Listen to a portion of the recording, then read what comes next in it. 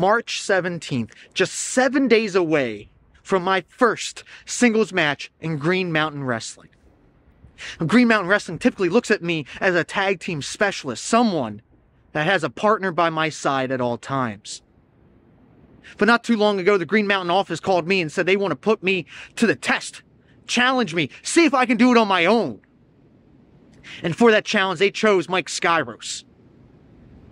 Mike Skyros is a heck of a striker. Mike Skyros puts together combinations in wrestling that make my mind happy. What Green Mountain Wrestling doesn't understand is that singles wrestling has also been in my wheelhouse before.